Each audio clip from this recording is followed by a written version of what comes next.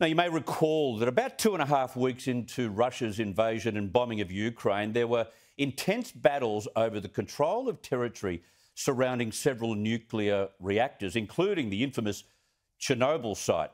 And the world held its breath, if you recall, as it was suspected either gunfire or even Russian troops themselves would trigger a radiation leak or, even worse, a nuclear explosion. Now, some military experts said at the time it may well be a deliberate strategy to ensure the Ukrainian president agreed to a surrender right away.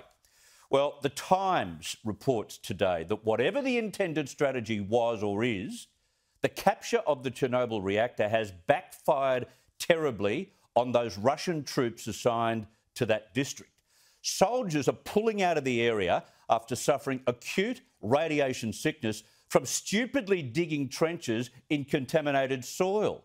A significant trench network was fortified in what's known as the Red Forest, which is a highly toxic area adjacent to the reactor. And they named the forest red because that's the colour the trees turned after absorbing so much radiation.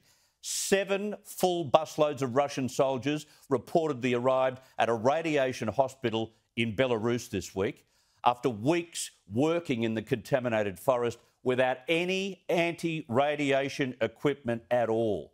One worker at the plant described the decision to base Russian soldiers in the forest as just suicidal.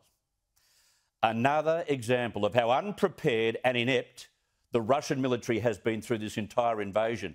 NATO now estimates that more than 15,000 Russian troops have been killed so far in this war.